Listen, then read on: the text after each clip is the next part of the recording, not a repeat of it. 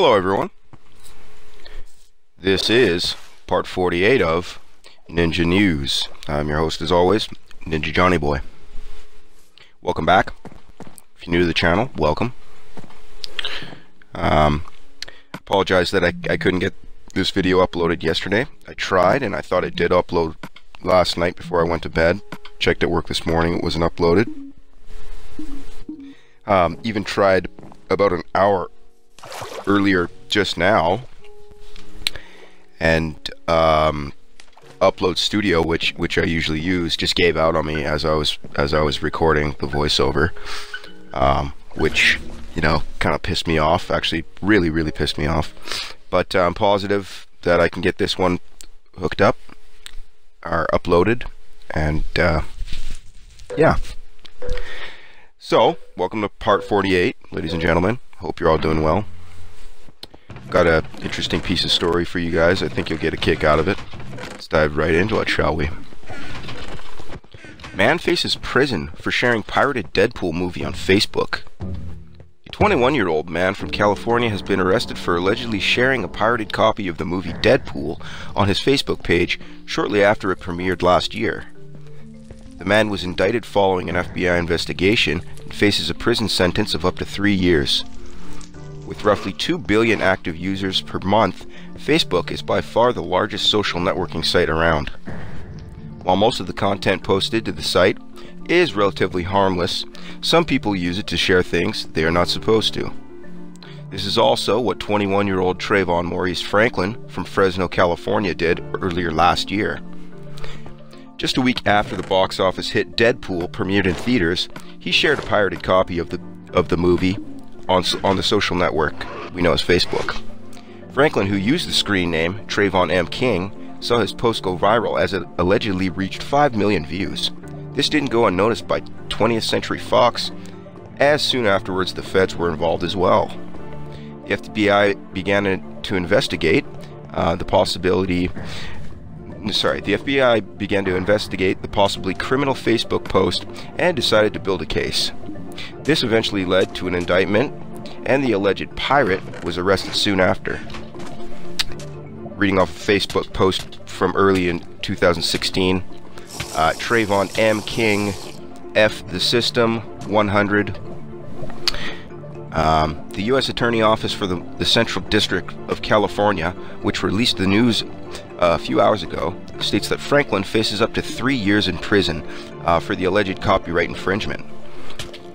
Franklin is charged in a one-count indictment returned by a federal grand jury on April 7th with reproducing and distributing a copyrighted work, a felony offense that carries a statutory maximum penalty of 3 years in federal prison, the office wrote in a press release. According to the comments on Facebook posted last year, several people tried to warn Trayvon M. King that it wasn't wise to post copyright infringing material on Facebook. However, Franklin said he wasn't worried that he would get in trouble. A comment from earlier, people tried to warn him. I literally searched the news on Google and his page came up. LOL. Yeah, people definitely tried to tell him that he was violating copyright and that Facebook is the last place you want to do that. While the case is significant, there are also plenty of questions that remain unanswered. Was the defendant involved in the recording of the pirate infringing copy? Was it already widely available at that time elsewhere? Are the reported 5 million views people who watched a large part of the movie, or is this just a number of people who might have seen it in their feeds? So far we don't know any of those details, but I mean, man, come on, you know, you're pirating one of the biggest movies at that time and posting it to Facebook. I mean, doing that would be one thing, but I mean, man, come on, use your head, dude. Going back to that Facebook comment, Facebook is the last place you want to do that. That's why people use torrents. It's much harder to identify a person. People were just trying to be helpful to this guy. He was just like, F y'all, I'll do what I want. I'm searching the news to see if he actually got charged, which he did. That was written February 23rd, 2016. So this Trayvon M. King guy, you know, obviously using his noggin. Wow, dude, come on, man.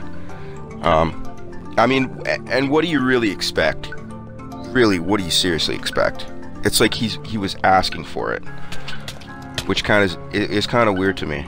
You know, I mean, does he not know how severe the penalty is now for copyright and pirating and that kind of thing? It's an issue now, and it's a big deal. He could have been a little bit more slick about it the way he did it. Yeah, Facebook's probably not the place to do that. Let me know what you guys think in the comments below. Do you think this guy's an idiot? Or do you think he's a huge idiot? Excuse me. Well, sadly, that's all I have for this time around. This concludes part 48 of Ninja News. I'm your host as always, Ninja Johnny Boy, signing off and saying, take care.